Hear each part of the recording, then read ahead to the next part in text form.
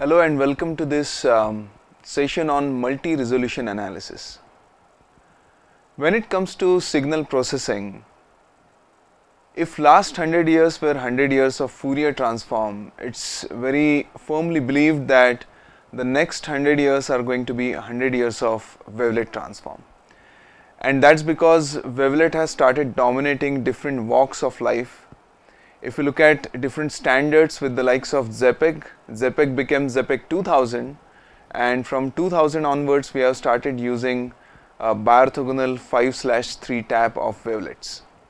In MPEG standards we have been making use of wavelet transform and different bases and kernel functions which are originated out of wavelet theory. And if we carefully look and think about it as to why wavelet has started dominating different walks and different applications, technological and engineering applications, then one serious reason behind that is multi-resolution analysis. And that makes the entire system scalable. That is the inherent advantage. However, the underlying mathematics is very interesting. And in this session, we are going to expose ourselves to the framework of doing multi-resolution analysis. We are going to keep it restricted to one-dimensional signals, and if we can really understand the nuances, the nitty-gritties of how multi-resolution analysis is done for one-dimensional signals, then it's very easy to understand how that can be extended to separable kind of bases and convert it from 1D to 2D and from 2D to m different dimensions. So first things first, we will try and understand the framework of one-dimensional multi-resolution analysis. We'll move on to the board, understand the framework first, and quickly solve one problem to understand how that framework gets deployed towards solving some interesting real problems. Okay, so let's first of all put down the framework, and the framework is very interesting. The mathematical notation is also very interesting, and I'm going to kind of reproduce the maths as and how I write it, so that it will be very clear in our minds as to what exactly are we trying to achieve. So let's say there is some signal, and we are going to represent that signal as f of x, and I'm purposely using x as the variable to indicate that it need not be necessarily time t. It could be any variable, and f is my function of some independent variable x. And I want to represent this f of x using multi-resolution framework. The question is, how do we go about doing that? And f of x is some function of x, and the question is represent f of x in MRA style, which is multi-resolution analysis style. So let's first of all put down the framework. And first things first, we will have to span the spaces since we are talking about multiple resolutions simultaneously.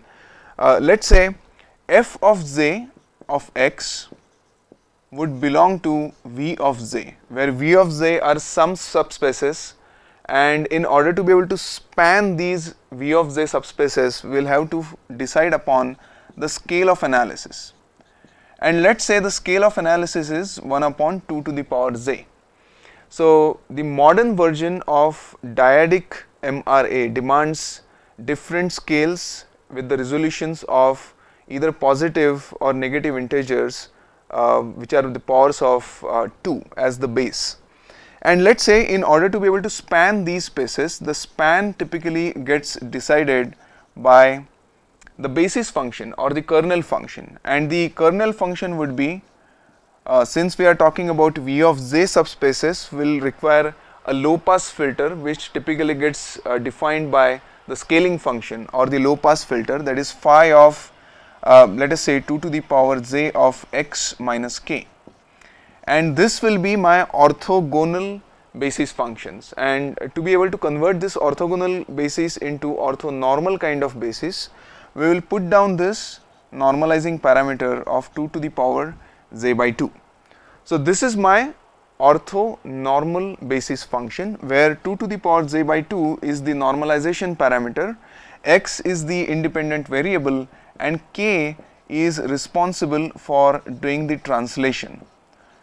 So the shifts or the translations on the time axis or the x axis in this particular case would be governed by the translation parameter k.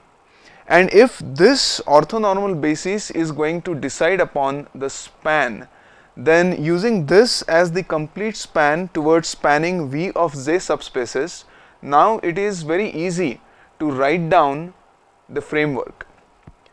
I can very well write down and specify that f of j of x is going to be equal to summation for all different k values in order to be able to span the entire subspace. So let us say this k belongs to capital R, and then it will be equal to some approximation coefficient. Let us call that approximation coefficient as alpha of j of k into 2 to the power j by 2 and once again the basis function. So this will be the formula for fj of x. Now the beauty lies in understanding how we can calculate alpha jk. Since I am talking about a low pass filter, how this low pass filter will help me achieve and calculate the approximation values which are captured by alpha jk. So let us put down the formula for alpha jk in a very classical Cauchy-Schwarz kind of a form. So this alpha jk would originate out of the dot product and the integral of that dot product. So I have this integral running from minus infinity to plus infinity, and then we will take the dot product between the function which gets represented and the kernel function or the basis function.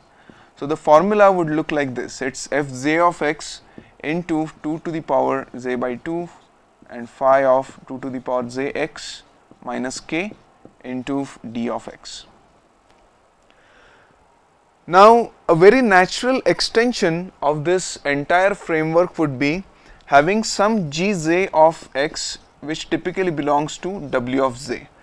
If v of j represents all my low pass subspaces, then w of j would represent all my high pass subspaces, and we know that v of j is typically equal to v of j minus 1 orthogonally added up with w of j minus 1. So we will keep this as the thumb rule for analyzing and looking at this entire framework.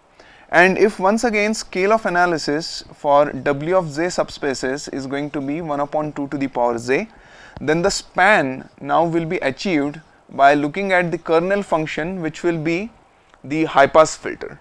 And I can very well write this down as 2 to the power j by 2 into psi of 2 to the power j of x minus k. And now using this as the span, I can once again write down that gj of x is going to be equal to summation over all k values which typically belongs to R, and then we are going to capture all the details. We are talking about a high pass filter in the form of psi. So this psi is my wavelet filter, this phi is my father filter, the scaling function, low pass filter and high pass filter. This high pass filter is going to give us all the details which will be captured by beta of jk, and this will be beta of jk into once again 2 to the power j by 2 and then psi of 2 to the power j of x minus k. Now these beta values can be once again captured using similar integral formula, and I can write down this will be gj of x into 2 to the power j by 2 into psi of 2 to the power j of x into dx, and it will be 2 to the power j of x minus k, and then we will take the derivative with reference to dx. So that is the correct formula, and that is pretty much about it. So this is the entire framework, a function which gets represented in different subspaces. These are laddered subspaces, and that together gives us the essence of multi-resolution analysis.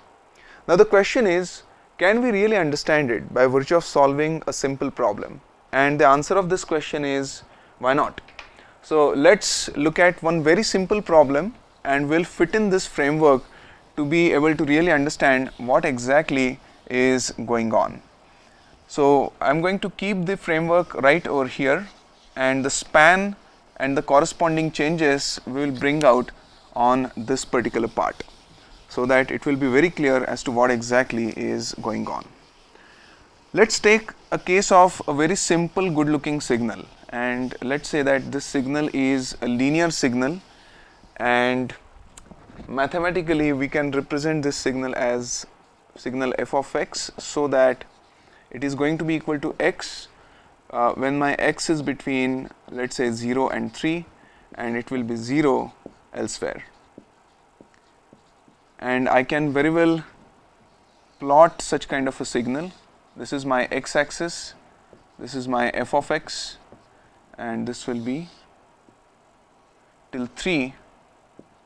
It's a linear kind of a signal, and beyond that it's going to give us all zeros. Now we are going to jot down the tasks so that the real meaning of multi-resolution analysis will be very clear. Let's say I want to first of all calculate f0 of x, which belongs to v0. Then I want to calculate f1 of x, which belongs to v1, and then also g0 of x, which belongs to w0. And by virtue of finding out the connection between these three, I should be able to prove that v of 1 is equal to v0 orthogonally added with w0. So let's see if we can accomplish this task absolutely quickly. So first things first, so these are the tasks 1, 2 and 3. So towards accomplishing the first task, let's see if I can figure out how f0 of x, which belongs to v0, would typically look. And now it's very clear that the moment I say f0 of x, I am saying that z is equal to 0. So the scale of analysis is going to be equal to 1 upon 2 to the power z, that is 1 upon 2 to the power 0, which is equal to 1. So my window of analysis for finding out representations of function in v0 would be 1, and the span gets decided accordingly. So f0 of x would require span of 1 for one single translation, and so I have a range from 0 to 3, so I will require 3 such spans, 0 to 1, 1 to 2 and 2 to 3, and my k value would run from 0 to 2. And then all the while I will be talking about alpha 0k into 2 to the power z by 2 goes 1, and then I am left with phi of 2 to the power z also becomes 1, and x minus k. As simple as that. Plug in the k values and we will get the exact representation of f0 of x. The real challenge lies in the fact that I should be able to calculate the exact representations and values of alpha 0k. So let's begin with the first value, that is alpha 0 0. So the meaning of alpha 0 0 is z is equal to 0 and k is equal to 0. So I should be able to solve this integral, and I am going to plug in the values in this particular formula. Z is 0 and k is also equal to 0. So I am talking about f0 of x into, since my k is equal to 0, I am talking about phi of x into dx. Now let's pick a very simple case of Haar kind of phi of x. So Haar phi of x is going to look like this. If this is my x axis and if this is my phi of x, then it is going to look like this. Between 0 and 1, it will have a value of 1. So let's plug that over here. Since this span is from 0 to 1, the range of this integral will be from 0 to 1. And between 0 and 1, f0 of x is equal to x. We have already written this down. So this will be x into 1 into dx. And this will be equal to x square by 2 ranging from 0 to 1, that is equal to 1 by 2. And that's how we can calculate alpha 0 0.